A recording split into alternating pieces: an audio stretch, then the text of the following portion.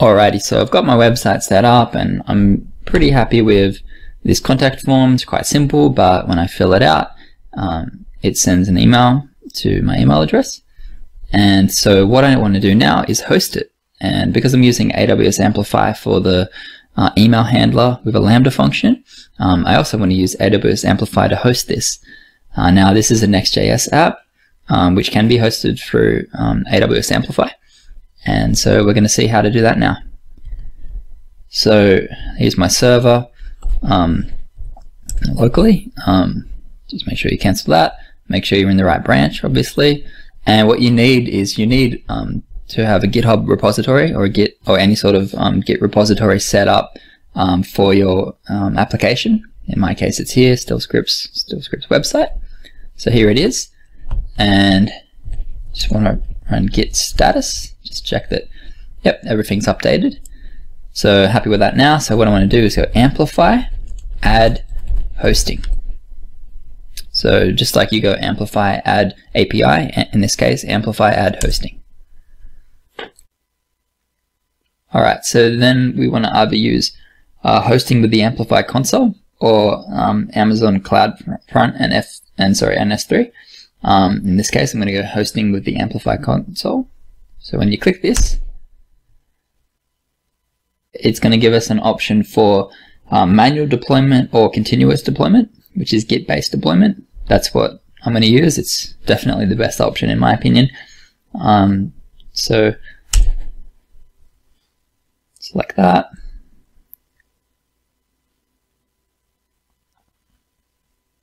And now what it's doing basically is opening up AWS Amplify for us, and it's opening up the Amplify project that we've set up, the StillScripts website in my case, and what it's saying. Okay, for some reason it's open up to the backend environments, but just go to hosting environments, and then we can choose obviously GitHub, Bitbucket, GitLab, or others. In my case, I'm using GitHub for my repository, so I'm going to select GitHub. And again, obviously, you got to make sure you're in the right account and all that, logged in. Connect branch. I'm just going to give AWS Amplify permission from GitHub. So authorize that. Okay. So now I just need to select the repository. Whoop.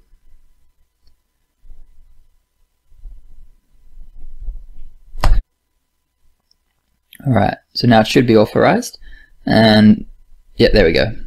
So now I'm just going to select the repository, and it's going to be,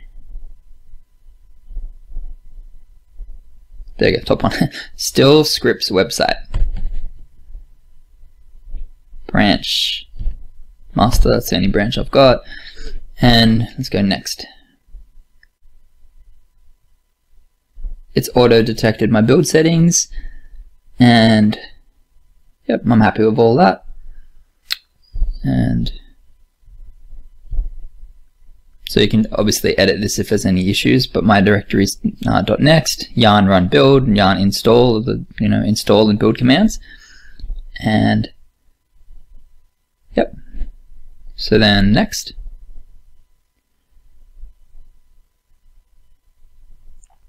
It's pretty amazing, as you can see. It auto detected that it's a front end framework using Nextjs. Yeah. Just dev environment.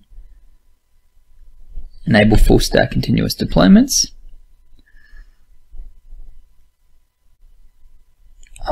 This is AWS console backend role that's been set up.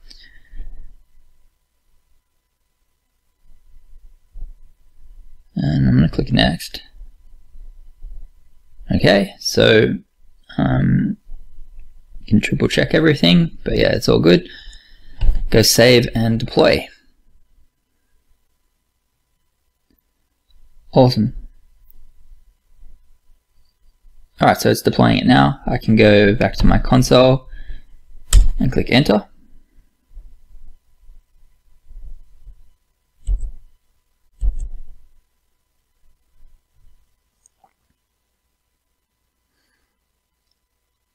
Alright, so then what we can see here is that it's currently in the process of building, but it's setting up a domain with my master branch, and you can see the domain is master.random key and then amplifyapp.com. So this is going to be the default URL for the website that we've set up.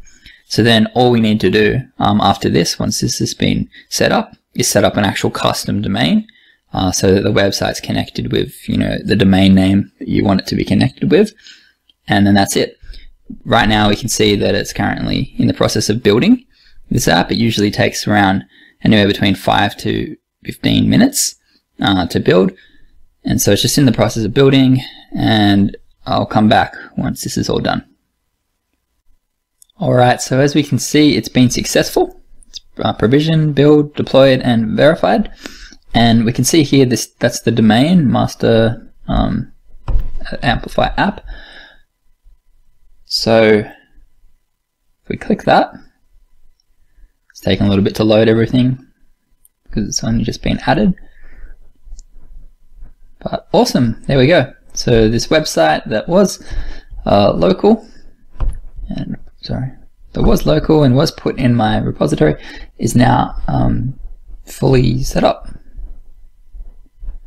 and there we go. And there's that contact form.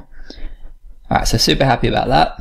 Now this is great to use, obviously, if you're just still testing your website and whatnot. But when you want to go live and you want to actually have it set up to a custom domain, that's when you need to obviously set that up. So if we look here in domain management, we can see we need to add a domain, and yeah, we can see we need to add a domain, and we can see we need to use Amazon Route 53. So the way to do that is to go to Route 53 in your console. And there's basically two situations. One is that you've bought the domain that you own directly within this AWS account.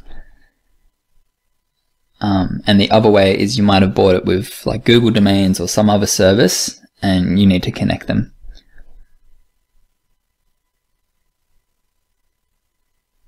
Great. So if you look in here, you can see on the sidebar, I've just clicked registered domains, and as we can see, I own the domain stillscripts.com. That's the domain that I'm going to be using. Now, you don't have to own the domain within here. It makes it a little bit easier, but yeah, you don't have to own the domain within here. What you have to do is you have to go to hosted zones. And as we can see, I've already set up stillscripts as a hosted zone. And I have another domain here, which is not through AWS. What I'll do is I'll just show you what it would look like if we were to create it. Stillscripts.com. You can add a description. Obviously, it's optional, and it's a website, so it's going to be a public hosted zone. You can add tags if you want, and then just click Create Hosted Zone. I've already set mine up, so we're not going to do that. Alright, so anyway, I've got this hosted zone set up, stillscripts.com. So now if you go back to your Amplify app, and if we click Add Domain, and then you can see I've got it auto completes there. Just going to go stillscripts and go configure domain. Yep, and we want the base one, and we also want www. We don't need to add any more. Yep, all the defaults are great. Click Save. And now what it's doing is it's automatically creating us the SSL certificate, configuring it. So things like SSL certificates and also using CloudFront for hosting are automatically done through AWS, which is awesome. So you're out of the box, you're going to get a website which is fast because it's using CloudFront for its hosting, and it's secure because it's using SSL by default. Everything's taken care of for you. So I'll come back in a sec once this is done. Alright, we can see here that SSL configuration has happened, and now it's in gray, but we can see we verified domain ownership. We are propagating your custom domain to our global content delivery network, which could take up to 30 minutes. So I'll leave it here. And yeah, hopefully if this all works, then my custom domain will redirect to what this website is. And yeah, and people will be able to visit this website. Okay, so the domain process is completed, and as we can see now that a custom domain has been set up, it's available. It's got you know, the normal URL and then also www dot the URL, and yeah, it's connected to this Amplify app domain, which is the default domain that we were given. So now for the moment of truth, I haven't tested this yet. It should work. A little bit slow, obviously, because everything's just been set up. But yeah, there we go. So awesome. Again, the images are a bit slow. Everyone's just got set up.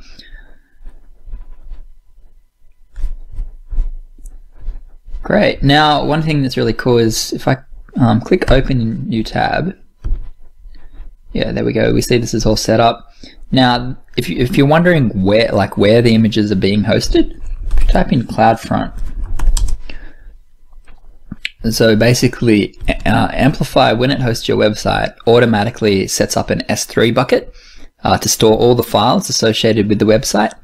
If you're using Nextjs and there's like server-side rendering, it uses Lambda at edge basically to set up Lambda functions to handle all the server-side related method calls, and it uses CloudFront for hosting everything.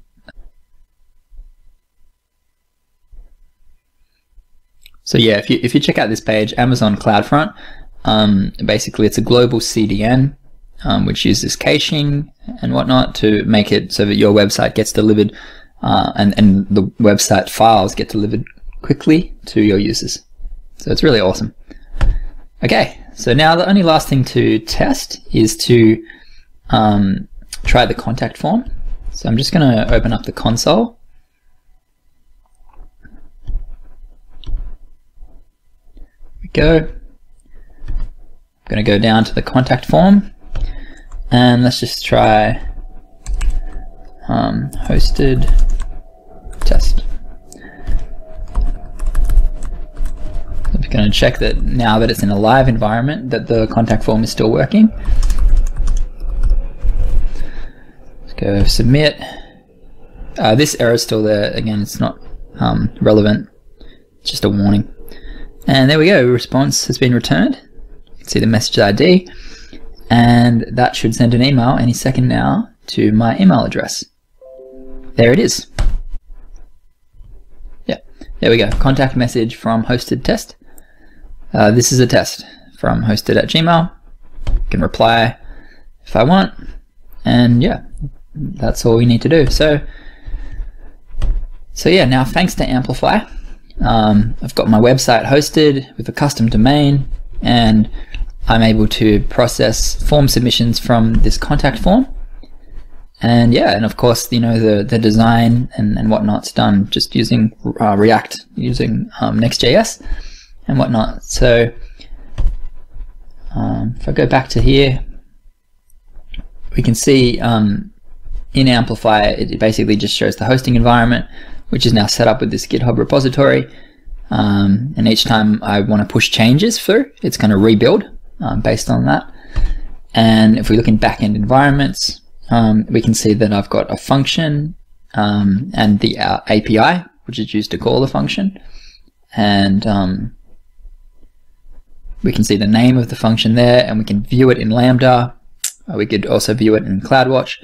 And yeah, so basically, in a nutshell, Amplify gives you, for front-end developers, really good, easy access to using as many AWS services, including what we've used is API Gateway and Lambda, and we've used SES in the Lambda function.